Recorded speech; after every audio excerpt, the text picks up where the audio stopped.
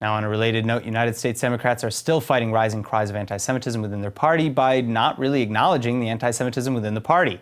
Legal expert and author Professor Alan Dershowitz recently wrote that while the mainstream party leaders still hold firm their support for Israel, they're refusing to call out the hate so as not to distance themselves from those voter bases. Joining me now with more is lecturer on public policy at Haifa University, Hezi Kugler. Hezi, welcome back to the studio. Thank you for joining us. All right, so, my first question is, what's your initial reaction, really, to all these accounts of rising anti-Semitism? Because the Democrats are basically saying, it's not really a big thing. It's all, maybe a witch hunt. What would you say to that? Well, first of all, the last term that I think that we'll be making use of is a witch hunt. President Trump has a monopoly on that one. Sure. I really disagree with Professor Dershowitz. Rising anti-Semitism within the Democratic Party. There is not anti-Semitism within the Democratic Party. I agree that there may be a representative or a congressman or a congresswoman here or there who adheres to views that can be characterized perhaps as anti-Semitic. That does not make the Democratic Party anti-Semitic. It also doesn't mean that there is anti-Semitism rising within the Democratic Party. I'm not in the shoes of the leaders of the party, but by calling out an issue, such as Professor Dershowitz is advocating, I understand, you may really be turning a non-issue into an issue, making a mountain out of a molehill. For many, many years, there has been extremism on the right wing and on the left wing, within or around on the fringes of both of the parties.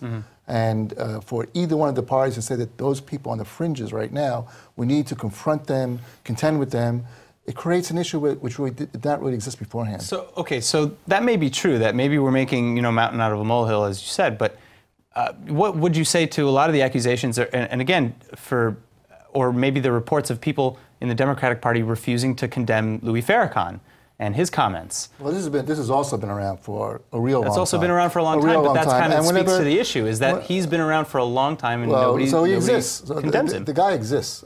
Whenever he has become an issue in presidential elections, including when Obama was running for election the first time, the true candidates... He condemned Louis Farrakhan. But he definitely took a very big step back. He definitely changed the approach that he had beforehand. But is that because it was politically relevant, or because he acknowledged that Farrakhan's comments were outrageous? Let's say that it was because it was politically correct or politically relevant. So fine. That just goes to show how important it is for the leaders of the party to realize that they cannot advocate or follow or associate themselves with views that can be interpreted or actually are anti-Semitic. But you don't think that that's disingenuous? Because again, let's take Ilhan Omar, for example, who a few months ago, back in the summer, said, BDS is not expedient, it doesn't work, I'm against it, I'm pro two-state solution, and then as soon as she got elected, flips the script. Well, again, she herself does not represent the views of the Democratic Party. Of course, I'm just using her as an example. Her views are not, okay, so as an example, therefore. Sure. Those views are not part of the platform of the Democratic Party. Those views are not part of policy of the Democratic Party. Those views have never been part of policy of the party, both when they're in what we call the opposition, as well as being in power in the administration.